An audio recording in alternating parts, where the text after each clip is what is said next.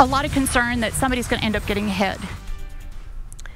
Tonight, neighbors are furious. Their streets are now congested with traffic because of the College Avenue bridge closure. The bridge over Fall Creek is closed for deck and sidewalk replacements. RTV6's Stephanie Wade reveals the measures one neighbor is taking to protect kids. And she's asking city officials what can be done to help. People who live along Carrollton Avenue just off of College Avenue say they are dealing with non-stop traffic. People speeding, blowing stop signs, and driving the wrong way down one-ways, and they want it to stop.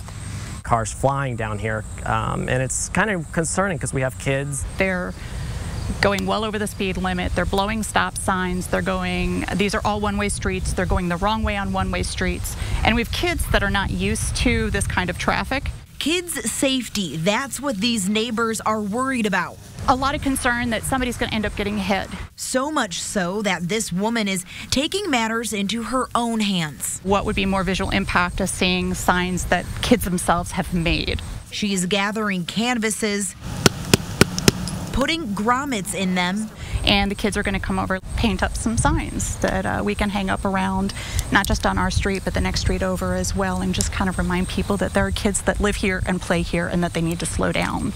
The Department of Public Works tells me their engineering traffic team is keeping an eye on congestion, but it's IMPD that enforces traffic laws. IMPD tells me that their districts are fully aware of the issues and they plan on enforcing those laws when they're in the area.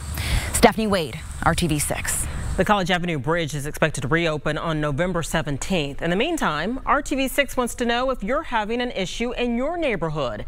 Call 6 Investigates is looking into this problem citywide. You can reach out to us by email at call6@wrtv.com.